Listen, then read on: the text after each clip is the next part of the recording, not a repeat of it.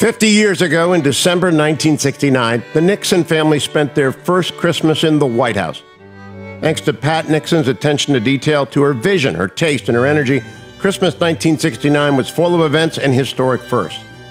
For the first time ever, Mrs. Nixon opened the White House to the public for special nighttime candlelight tours. Some 10,000 guests took advantage of this special opportunity. Another of her firsts, and the start of a tradition, was decorating the outside of the White House with candlelit wreaths on every window. She also launched the tradition of an annual White House gingerbread house. She wanted the decoration of the splendid 19-foot-tall White House Christmas tree to have a theme, and she chose the United States. She commissioned 50 unique 8-inch silk and velvet ornaments, one with each state's name and official flower. She arranged for disabled workers in Florida to make them. She gave the White House creche a place of honor in the East Room. 350 guests attended a Sunday morning worship service in the East Room to hear Handel's Messiah. At the worship service 2 weeks later, there were traditional carols. The Nixons invited Bob Hope to launch his annual USO Christmas tour in the East Room. The cast included actress Connie Stevens and laugh-in dancer Teresa Graves. The performance was preceded by a small dinner.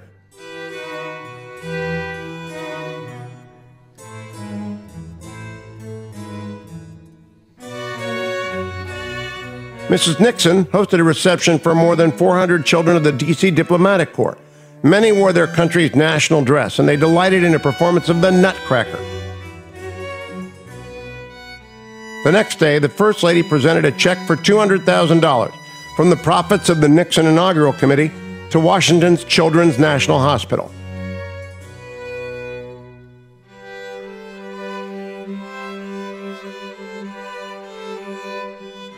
The Nixons hosted holiday receptions for the White House staff, for their military social aides, for the press and media, for members of the cabinet and sub-cabinet, and for congressmen, senators, and their families. On the 21st, the Nixons welcomed the 3 young Apollo 12 astronauts and their wives with a small dinner and invited them to stay overnight in the White House. On December 16th, the First Lady and daughter Tricia joined the president for the lighting of the national Christmas tree. The 1960s had been challenging and daunting for America. Now the president was looking forward and already planning to make the 1970s a more promising and more peaceful decade.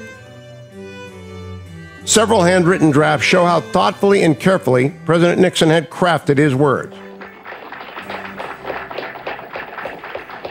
We hope during the decade of the 70s that we'll be able to have clean air and clean water and make progress on all the great problems, including an end to hunger in this country, something we're capable of doing today that we couldn't have done 70 years ago.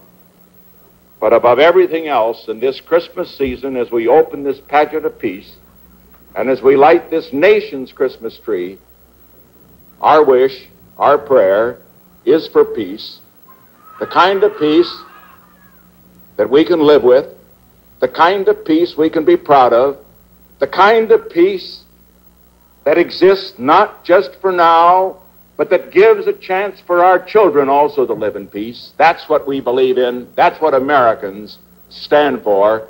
And that, believe me, is what we shall have. And my friends, I also say to you that as we look at this great tree, there is an old saying about Christmas trees. It goes something like this: may a Christmas tree be as sturdy as faith, as high as hope, as wide as love.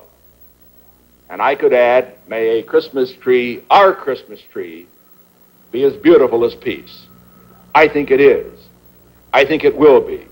And may this moment be one that history will record was one in which America looked forward to a decade in the 70s in which we could celebrate our Christmases at peace with all the world. And now, with this electronic device, which also did not exist 70 years ago, we light the tree.